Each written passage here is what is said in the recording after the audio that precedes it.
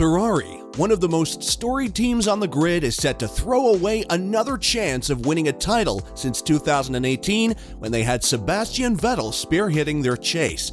Since the team's dominant performance in Bahrain at the start of the season, the team has struggled to get a grip of themselves with each race that has passed, and this past weekend at Hungary may have been the last straw for the team.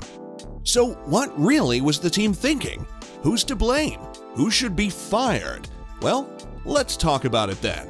But before we do, consider subscribing to the channel to get updated on our latest uploads. Now that's out of the way, let's get started.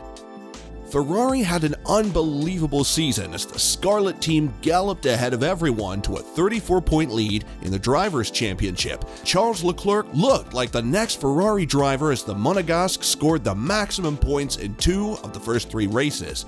But since then, the Monegasque has only one of the following 10 and is now on his back foot as he trails Red Bull's Max Verstappen by a whopping 80 points. This huge lead would mean that even if Charles wins every race after the summer break, it would still be impossible for him to win the title. While some were of his own wrongdoing, the majority of it has been the team and their inability to think on the fly and make the right calls at the right moment.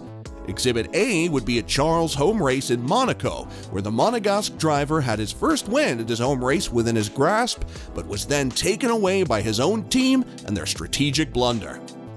And from then, things would not get any better for Charles, who would DNF the next race in Azerbaijan, had to start at the back of the grid for an engine penalty he had to take in Canada after his last one blew out in Baku.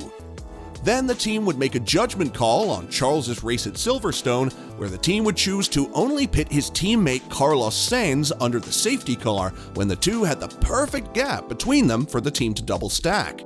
Austria would be the only pleasant race for Charles, where he would win in thrilling fashion, but would plummet back down to his reality with a DNF in France and a horrid finish to the Hungarian Grand Prix after the team's worst strategic decision thus far. If we count off every race Charles has lost because of the team's doings, it would be 6 out of the past 13 races this season. And after the Hungarian Grand Prix, people could see on the Monegasque face that he had passed the point of frustration and just looked helpless and defeated. In his post-race interview, Charles would say, "A race like this is frustrating and we need to get better as a whole. It feels like there is always something going wrong. Reliability, mistakes, whatever. We need to be better at putting a weekend together. We were strong, we probably had the pace to win, but eventually we didn't and there are reasons for it. And stopping for the hard tire was the turning point of the race. We lost all our pace and the last part of the race was a disaster for me. Before thinking about the championship, we need to understand as a team what we need to do to get better, because otherwise winning it is going to be very difficult. Now we will try to use the few days we have to reset, but also try to analyze and understand where we need to be better and what we can do to be better, because it is extremely important." The frustration came after the baffling decision the team made to pit Charles on a set of medium tires that were only 18 laps old, and then put him on a set of hard tires that every other seemed to have discarded from their deck as early as the practice sessions. This decision meant that Charles had to pit again for the 3rd time for a set of softs that completely knocked him out of contention for a podium finish. The decision was so baffling that even Red Bull's Max Verstappen pointed out Ferrari's blunder in his post-race interview, saying, "You cannot afford any mistakes if you want to fight for the championship. Ferrari chose the wrong tires in their final stint. Before then, they were quite strong. We put the right tires on the car today, and that was the most important thing to get right." Charles would then share in his post-race interview that he had told the team that he felt great on the mediums and that he wanted to prolong his stint up until he could get the softs in the perfect window. "I think my second stint should have been longer. The first stint was the right moment to stop and we did the right choice there, but on the second stint there, I don't know exactly why we cut it short and went on the hard.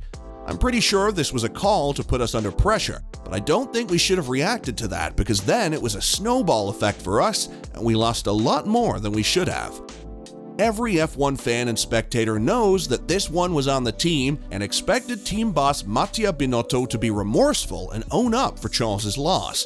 But that wouldn't be the case yet, as the Ferrari team boss would stay confident in the team's strategic decision, saying, "Based on our data and our analysis, we knew the hard was not as fast as the medium, but it could have been as fast 11 laps into the stint. Yes, it didn't work and we should not have fitted them had we known they would be as bad. I think it's important to say the pace of the car today was not as expected, considering the speed we had when we look back to Friday and the race simulations from Friday. It was totally different conditions, cooler, but overall the speed today was not quick enough, whichever tires we were using. We recently had the right strategy in France, in Austria too, so most of the time we're right. Sometimes we make mistakes, but others make them too. They just don't look too closely. No, it's not a matter of bad luck, and there is nothing to change as well. I think it's always a matter of continuous learning and building experience, building skills, and today certainly there is something in which we need to look and understand why. I think we simply need to address what has gone on today, that we need to first understand, and then to address and try to be back competitive as it has been in 12 races so far, and no reason why it cannot be the case at the next." It is these exact words that made many fans and former F1 driver David Coulthard believe that both Sainz and Leclerc has lost all confidence in the team, saying, "They could have gone soft and accepted that that was a short tire, but at the time we were all wondering, is the weather going to break? Then it would have left them options thereafter, but in going on the same tire again, we know they then have to go one direction or the other. And because of the length of the final stint, they've obviously thought the hard tire is the way to go. But it wasn't the way to go on Friday, with higher track temperatures, 26 degrees Celsius today, Sunday. As you get cooler conditions, that brings you out of the window of the hard tire even more. So it's almost like the strategy side of their team has gone, well, all the information we have tells us don't do this, but actually we're going to do this. That's the thing which is so unbelievable about it," he continued, "and that's where they may not have lost the driving ability of their drivers, but they must be losing the confidence." Many of the tifosi also believe that Binotto's time is up with the team, as the Swiss-born Italian team boss has been at the helm for far too long without winning a title for the team. And former F1 driver Ralf Schumacher believes that Binotto may lose it this summer break, saying, "I already see him in danger during the summer break. There are too many little things that went wrong and too many technical problems. If you get a gift like this, being able to drive for the World Championship and then you endangered it and throw it away, that's already bitter. It was obviously a tough weekend. Wrong decision on Friday because you used up the tires you would have needed in the race. That was bitter for Ferrari. The last stop by Leclerc was incomprehensible to me. You have two more there, 2 places given away." And there you have it, guys. So, what do you think? Should Binotto be fired by the season's end at the very least? And should Charles be more assertive when it comes to strategy? Let us know in the comment section below, and as always, don't forget to like and subscribe to the channel if you haven't.